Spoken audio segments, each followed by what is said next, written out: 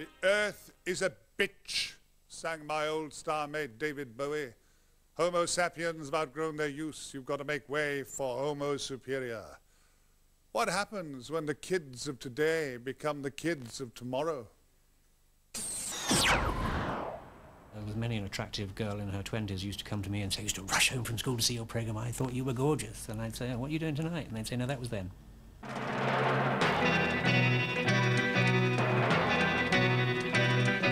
Tomorrow People was very much ITV's answer to Doctor Who, but only in the same way that Magpie was their answer to Blue Peter.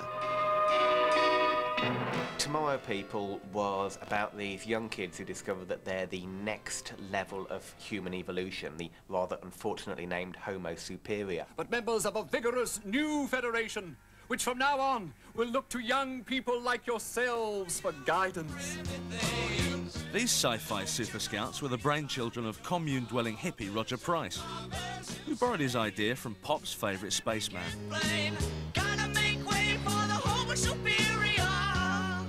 Roger Price had interviewed David Bowie. I don't know why or how this had occurred. And he was very inspired by this meeting and lifted the notion of the Homo superior from, oh, you pretty things. Roger Price was a genius, but he was quite mad. You showed us the error of our ways. We were wrong and you were right. The Tomorrow People is about a generation of human beings that develop an ability to be able to read minds. Are you guys really creating them with your minds? Sure, Morgan. It's easy. And to jaunt. Bye!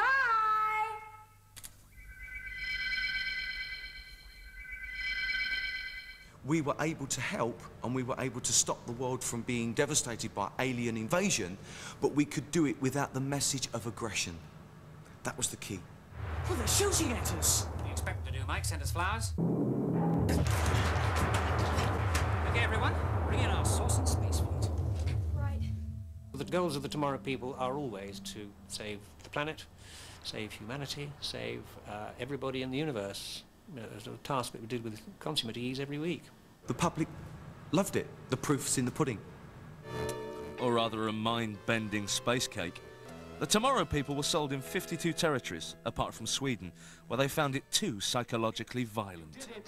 The whole world is asleep. To be a Tomorrow person, you had to break out, like a kind of sci-fi puberty, but without all that unsightly body hair. Breaking out was a pubescent teenage rebellious function, if you like.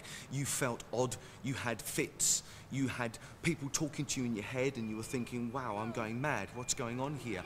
No! No, leave me alone!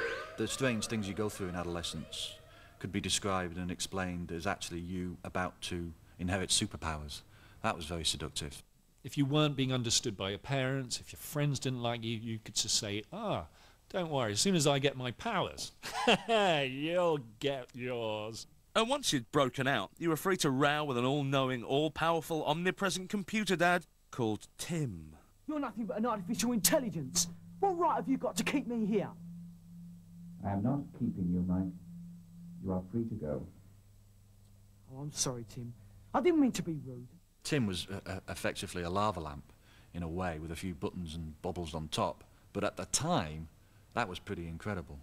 I mean, nowadays we probably demand more from our special effects and everything, but at the time that's all you needed, because it was all in your head anyway. People look back on it nostalgically and say, well, yes, of course, it was the 70s, so no wonder the special effects weren't as good as they might have been. But that's nonsense. We could have done better special effects, but we didn't have the money. The poor producers and directors and the artists had to work hours and hours and hours to achieve a quality kind of believable sci-fi series. Our weapons Or maybe just hire a giant peanut knob-like costume and go down the pub.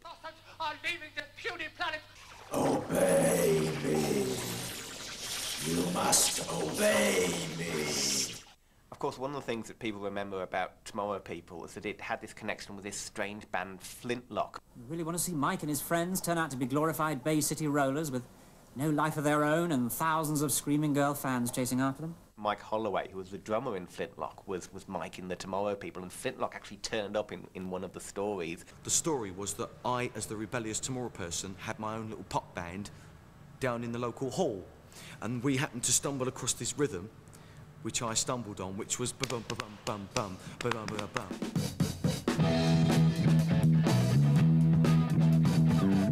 However, introducing popular beat music to sci-fi didn't please everyone.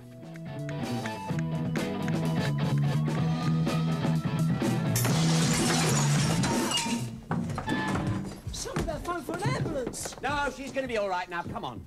Just being sent by the music. They had their own TV series as well, I believe, and they had a massive hit that went roaring up to number 30 or something, and disappeared, well, jaunted out of the charts fairly quickly.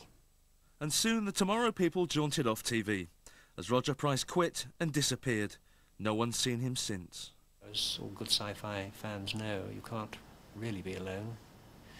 But he's obviously found some corner of the universe where he can hide away. Only the Tomorrow People could probably find him, I would think. The show ended in 1979, but some true believers still can't let go. These people are serious. I mean, they believe they are breaking out. They believe they are going into the superior Homo sapien phase, and it's a worry. That really never happened. I never quite developed my psychic powers. But I still might. What everybody has to realise about the Tomorrow People is that after all said and done, it's not real, and it was just a programme.